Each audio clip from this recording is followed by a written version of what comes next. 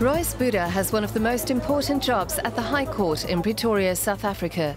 He's an interpreter who speaks 16 languages. In his job, he must convey not just words, but also cultures and customs. The apartheid system was abolished over 20 years ago, bringing an end to decades of institutionalized racial segregation and discrimination. Now, all South Africans have equal rights. And in court, people can choose which language to speak. Royce Buda's task is to mediate between members of the judiciary and plaintiffs or defendants seeking their rights.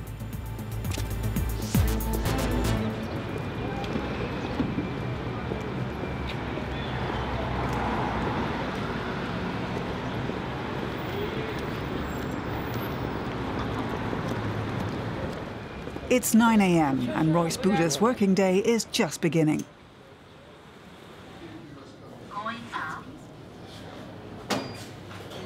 Royce Buda has worked for South Africa's justice system for over 30 years. His job is particularly important. Interpreters are needed in about 90% of cases. South Africa has 11 official languages, including English and Afrikaans. Trying to find them here, who's number what on the list today. Buda is getting ready for his first case of the day. You know, as an interpreter, you jump into the shoes of the person who says the things. And you also put yourself in the shoes of the person who answers the question. And then your emotional expression will expose what exactly the person is trying to tell. Today, Buda will be interpreting from Zulu to English for the lawyer Dorel de Jong and her client Baba Mlangeni, a traditional healer. Okay, you can go in. Baba Mlangeni was in a car accident and can't work. He wants compensation but doesn't have proof of prior earnings. Good morning, Mr. Mlangeni. Brother Mlangeni, how are you? This is your lawyer from the law firm Franz Getter, the ones fighting your case, right? Yeah. At the time of the accident, in October 2012, you were a passenger. So the merits has been conceded. Please listen carefully. You were the passenger in that car, and it was not your fault that the car ended up hurting you, was it? Okay, you sustained a comminuted fracture, right tibia, fibula, and a bump to your head. So the comminuted is when it's broken into little pieces. It's not like a break, it's little pieces to his right leg, both bones. So the leg was broken, but not in the usual way. It was broken in a lot of places. Yes, it cracked. Okay, so Mr. Mlangeni, now we're coming to your claim for loss of earnings. You were working as a traditional healer. When the accident happened, you were working as a traditional healer? Yes. Okay, so now, because you don't have documentary proof of your income, that portion of damages is subject to a high contingency. You're a traditional healer but don't have any pay slips. You don't write down how much money you make. You don't have bank statements. My brother, the Road Accident Fund has to pay you money because the accident has denied you the ability to work. But you need proof of earnings. Anyone can come here and say they used to earn 50,000 rand. But the Road Accident Fund can't just give out money without proof because the money belongs to the community, because it's us, the community, who pay taxes. Since you don't have any proof of earnings, some money will be deducted from your compensation, a contingency deduction, almost like punishment. This is the amount that they've offered now for loss of earnings. You can't go to the mountains to gather your medicine anymore. Okay, so let's see what they're going to say, and we'll come and speak to you again. We'll hear from them. They want to hand out the money, so they might increase it. Relax and sit here. In the end, it doesn't turn out well for Baba Mlangeni. Because he can't provide any proof of income, the damages are reduced by more than a third. The outcome highlights the differences between the court and its rules and the way many South Africans live. Buda and the other court interpreters move in both worlds. They understand both sides. At lunchtime, they tell jokes in Sepedi and eat traditional corn porridge with innards. You want to show these foreigners that South Africans eat a lot? We don't eat a lot, we eat well. There's no waste with us. We even eat the intestines. Even though many South Africans speak more than one language, it's unusual to speak 16 like Buda does. He learned from relatives, friends and neighbours.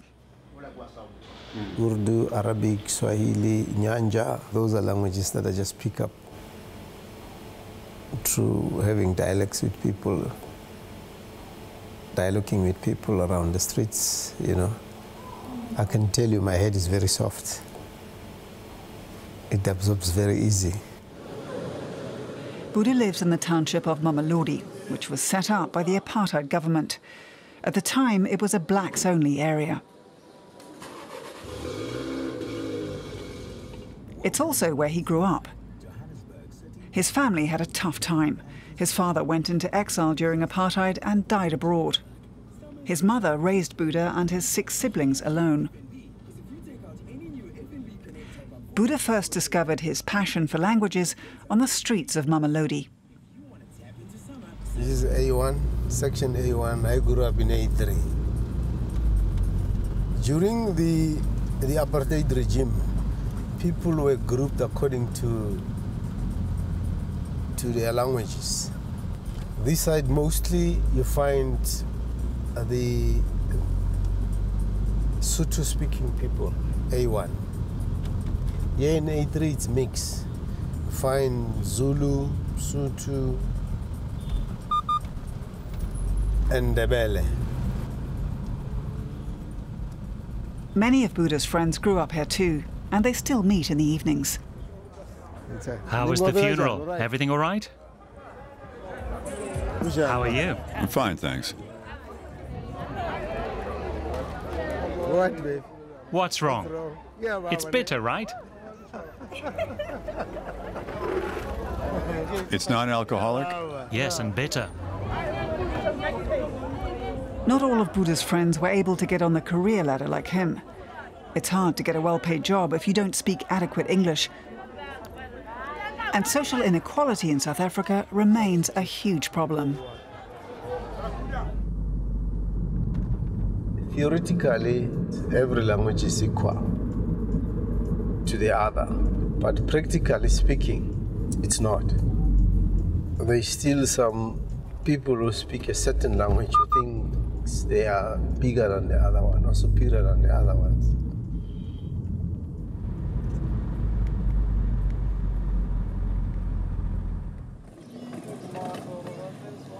Another day begins at the High Court. Buda's first appointment is a meeting with Judge Ledwaba. The client is seeking damages, but her doctors say that she sustained severe head injuries and cannot handle her own affairs. Is there a curator ad litem? I am the yes. Yeah.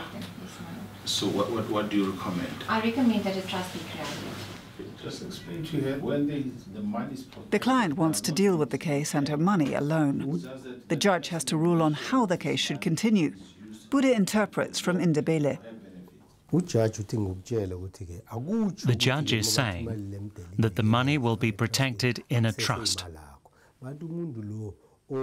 It's still your money, but a trust will protect you and make sure that only you can have it.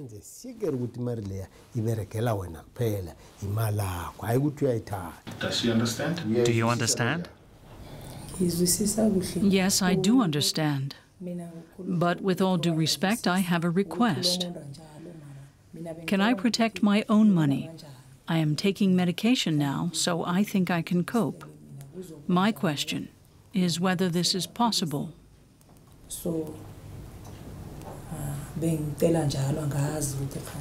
Judge, I was asking Judge, is it not possible for the money to be given to me? I will invest my money. How are you going to invest it? How are you going to invest this money? I'm going to lock it away. I will keep it safe. I normally lock my money. Where are you going to lock it? In your bed? Will you lock it away at home? At the bank. I will lock it up in the bank. If I give you 30,000 just to do your things, will you be happy? Will you be satisfied if the judge orders 30,000 to be transferred into your account and the rest be protected by way of a curator bonus? As we explained to you earlier, a curator bonus will work with you to secure and protect your money.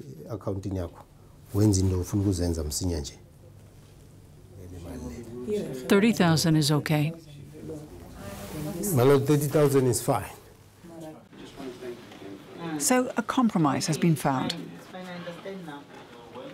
Most of the money will be placed in a trust, but the client will receive 30,000 rand herself. That's equivalent to 1,800 euros. What number is it? 6. Number 6. You are excused. One part of Buda's work is to make sure that people understand each other's languages. But that's not all. He also has to explain a lot to his clients. Most see him as one of them. Most clients of attorneys really depend and rely on the interpreter to tell him the truth. Even though the attorney has told you what to tell the client will always call you and say, "What do you think? You are my brother. Tell me, what do you think?" You have to make him understand. You have to make him understand.